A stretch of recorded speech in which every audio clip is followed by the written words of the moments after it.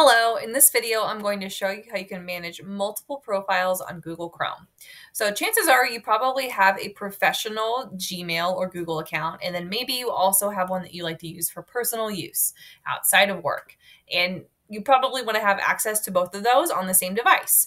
So the helpful thing to do is to add a separate profile on Google Chrome so that you can easily swap between the two of those and keep them separate pretty seamlessly. All right.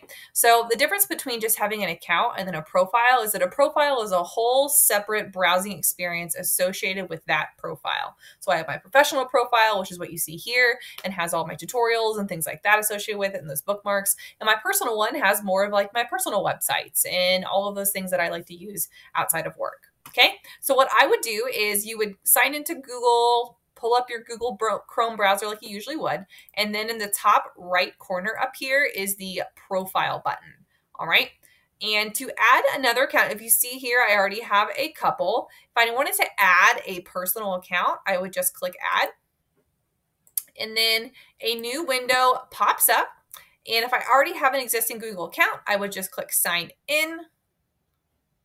And I would type in my login information. And then what that does is, as you see here from my examples, where I already have a few accounts, is it lets you pick between profiles. So after I've set up all my profile features, I actually have mine set up to where they're coded different colors, just so it's visually easy for me to see which one is which, and just as a visual cue that if I have this blue label in this background, then this is my work one. So that's what that one is. And my personal one has my picture of my dog and has a bright neon background so that I know if I'm on that one, I shouldn't be sending emails to my work colleagues because they're going to be really confused why it's coming from that email. So I like to set mine up to where there's some visual cues there so I remember. And to toggle back and forth between whatever profiles you would like, if I click my little person icon here, I would just select this profile and then it opens up that new profile here. So I'm now on my personal one there. All right.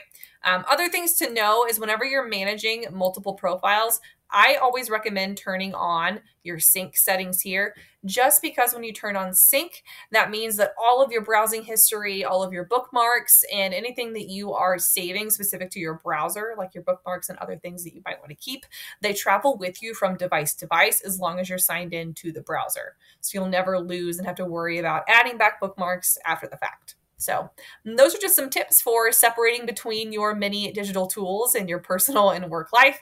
And hopefully that's been helpful. Thanks for watching.